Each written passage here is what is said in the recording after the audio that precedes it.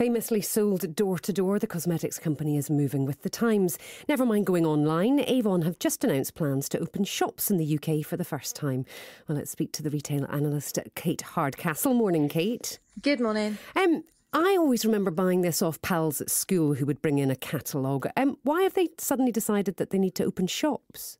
Oh, you had very entrepreneurial pals, didn't you? Yeah, I did. I remember my mum having a party, and that was quite exciting. I wasn't allowed to it, but there was lots of makeup swapping and things going on. I think really we've got a brand here that is having to move with the times, probably seen as a little dated, but it has carried on going throughout the years, reinventing itself. And we've seen a lot of people in the beauty sector move to physical store. Now, it doesn't mean that one presence isn't working. Online is still doing well for them, and that network is still doing well for them.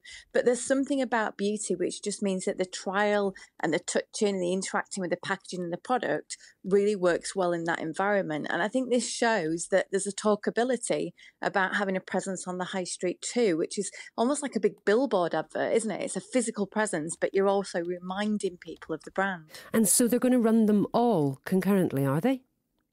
I believe that everything is continuing. We've not heard anything to the contrary, and that would really fit the model of what we call omni-channel, the multiple presence of buying and selling. And that isn't just for physical product, that's the travel industry, that's everything. So imagine them interacting as a brand on social media just as much as they will in person, just as much as they will in stores. It's a case of we're in this big evolution of retail at the moment, and I think it's about trying to find where you find fit, where things work really well. So this could be a good place to convert customers rather than particularly just selling product. And if these are sort of mini beauty boutiques, then they won't, presumably they're not going to put them on the big high streets, they're putting them in smaller units, so they won't have to compete with the likes of Superdrug and Boots and other places people are buying makeup.